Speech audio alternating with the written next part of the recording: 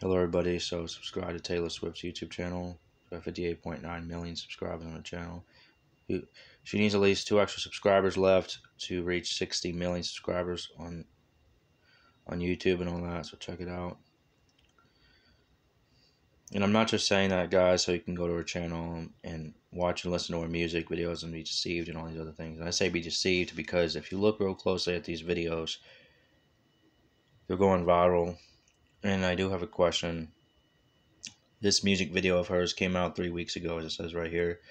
But if you look real closely at her, guys, do you really think this is human? Yes, she's a human being, but what I'm really asking is, look real closely in the eyes.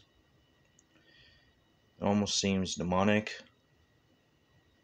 And it's not just Taylor Swift. A lot of these musicians in Hollywood, whether she's Hollywood or not, have come out with these kind of music videos. And they have to realize they have to do what the music industry tells them to do.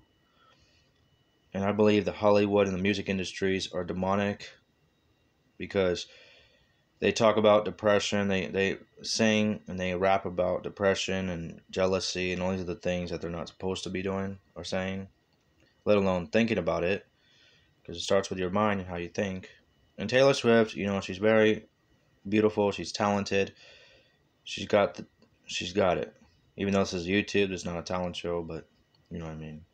She would ace the talent show though, but what are you guys' thoughts on this? It's not just Taylor Swift, remember that. It's a lot of the other ones like Katy Perry, Juice WRLD, all these other guys. Even though Juice WRLD is not alive, no offense, but he's in hell. You don't believe me, go look up his life story. I'm just looking out for you guys. Be careful what you listen to.